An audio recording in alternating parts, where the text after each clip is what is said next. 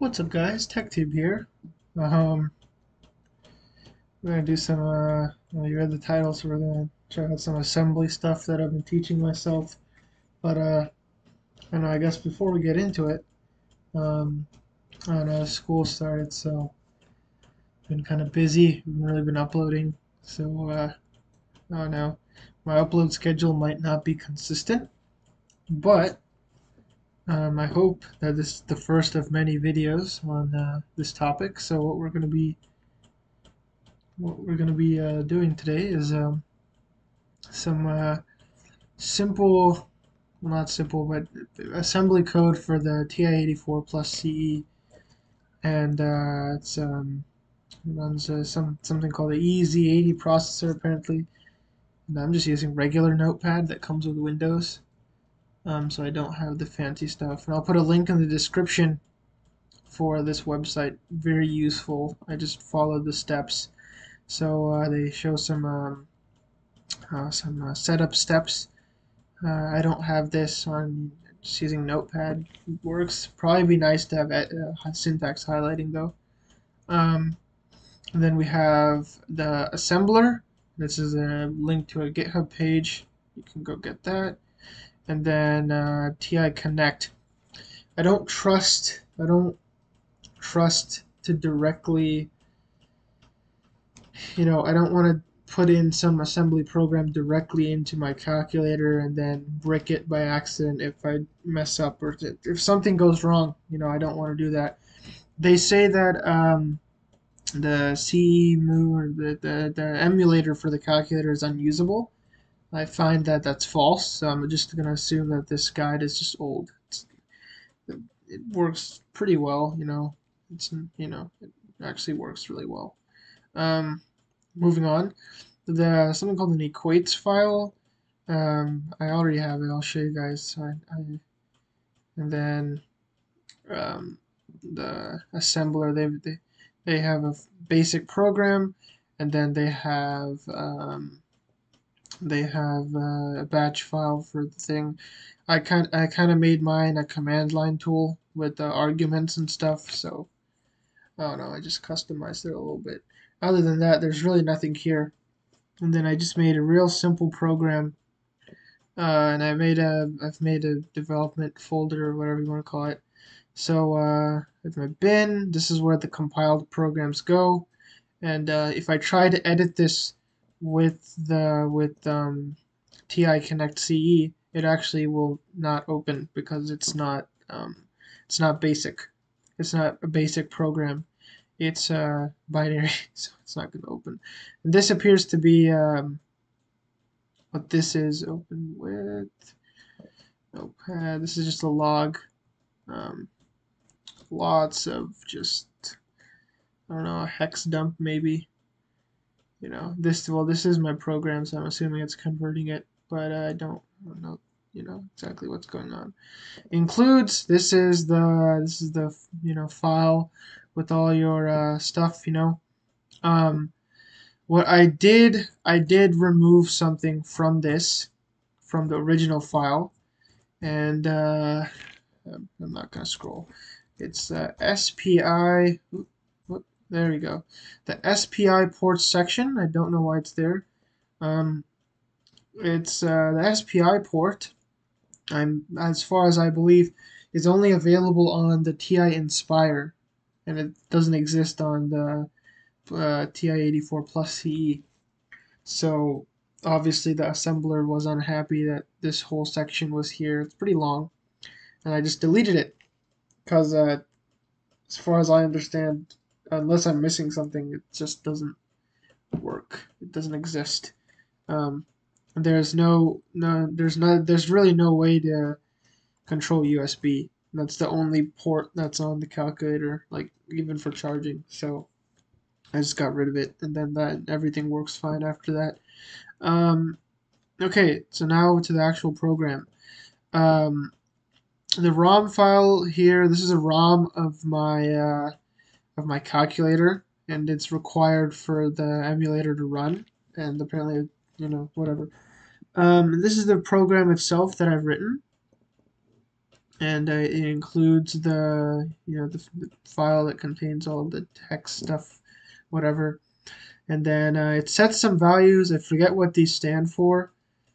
Um, what I do know is this is basically setting what type of program it is. It's identifying that it's assembly, and it's for the TI-84 CE. And then this is compile something, I don't know. And then the memory, I'm pretty sure it's 2 because something to do with a 3-byte memory address is something something. I don't know. I'm not an expert. Um, yeah. Then something called ADL mode. I don't even know what exactly. And then the actual code begins down here. And essentially, what it does is it's this. As based on what I understand, the home up, the call home up, this sets the cursor to 00, so in the top left corner, and this is in text mode, by the way. But it sets the cursor to the top left corner, or the coordinates 00. It clears the screen, and then it loads some text into memory, and then does this command, which essentially puts the text on the screen, like it writes it to the screen, I guess. I'll show you what I mean. And then get key is basically like a pause. So it just waits for you to click any key on the calculator and it'll continue to the next section and it just keeps going. And then I have some text. Wow, this is a neat little assembly program. The spaces here are so it wraps to the next line. I'm not I didn't experiment with carries returns, so I don't really know if stuff like that works at all. Um, and then it was written by Shri. Cool. Have a nice day. Goodbye. And that's all it does. So if we close this, or maybe I will actually. Maybe I will. But we can recompile program. So I'm going into the folder and then build.bat first.asm, or wait, no, just first. And then, I don't know, YouTube. And then before I run it, I just want to show you guys that the batch file, it just has these arguments, so I can just better, I don't know. And then if we go in bin, we go here and we hit enter, enter, enter. There we go. And you can see that this thing tells you how long it took to assemble. So I guess if you had like a huge program, it would take forever. But yeah. And then we have youtube.8xp. It's not going to be editable. Not going to bother trying. And then I'm going to close that too. Then now we need the emulator. So we run the emulator, and then whoops, went over to the other monitor. All right, let's drop this right here. If you run it for the first time, it's going to ask you for a ROM, and not going to explain the process, but it does require that you have TI Connect CE, and you do need to have you do need access to a TI-84 plus CE, at least to do this legally. Just saying, is required. So this is the keyboard, and then the screen itself is over here. So as you can see, I can click, and then yeah, not ideal, but it's kind of the way it has to work. And right now it has this thing called first. Well, actually, let's clear the calculator. Reload ROM. So this will erase it, and then see validating OS. Then if we hit clear program, it's done. So this is basically a brand new calculator. And just like your real calculator, we can send files to it. We can send this file called YouTube. It should work the same. And then if I hit program, we have a program called YouTube. Very intuitive. It's pretty simple. Hit 1, hit enter, and then wow, this is a neat little assembly program. It's written by Shri. Cool. Have a nice day. Goodbye. And then it exits.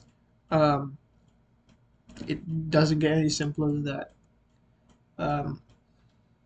Yeah, no, so I'm pretty amazed at how simple it was.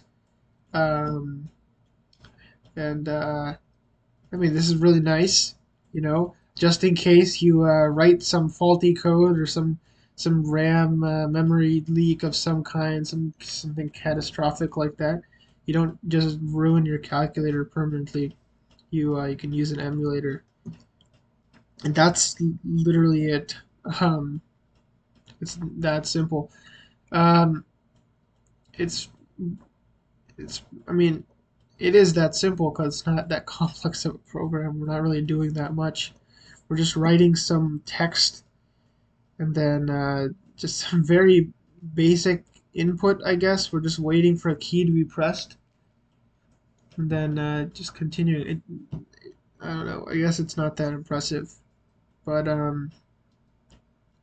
don't know. It took me a while to get this far, by the way.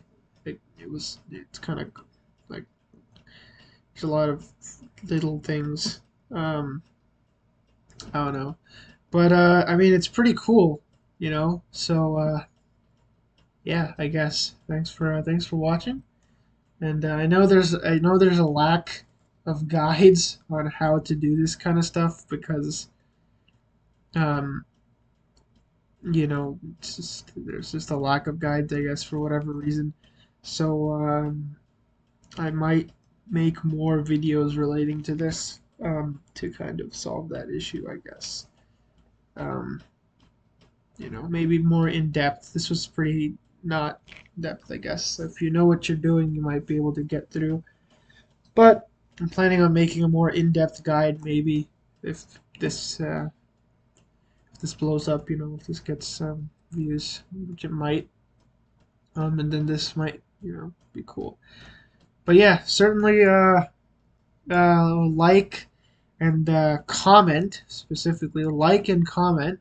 And that'll tell me if you guys want more. And then I don't know if I start churning out more videos in my free time, then you might as well subscribe. But that hasn't happened yet.